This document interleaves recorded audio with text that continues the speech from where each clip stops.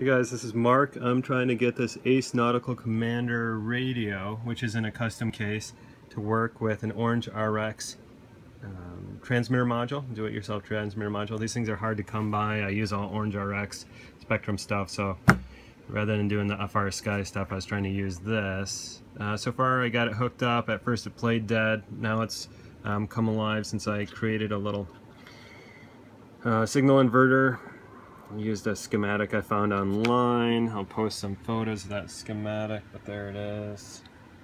And when I hook it up there, it actually inverts a signal from the radio to the transmitter module, and I'm able to actually bind. So there's my OrangeRX R16 615X.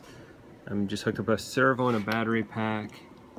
Alright, here's throttle up, throttle center, throttle down. You can hear it jitter a little bit. It's not bad, not great. Throttle center, throttle up.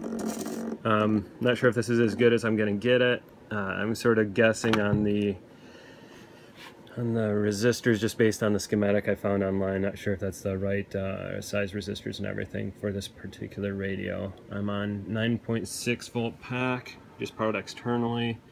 Again, here's my board.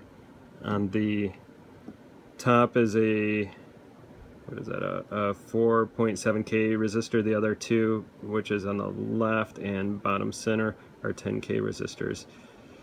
And that's what it looks like when flipped. If any of you have ever worked on something like this and had success hooking up OrangeRX stuff with an Ace Nautical Commander transmitter, that'd be great. It's just in a custom case, but otherwise, yeah, this is an Ace Nautical Commander. You can see Dave Manley does some pretty cool work on creating custom stuff. Awesome modeler. Anyway, just working on this with him, and we're kind of stumped on how to get this compatible. Hopefully I've come closer to figuring it out, and I'd love feedback. Thanks guys. Bye.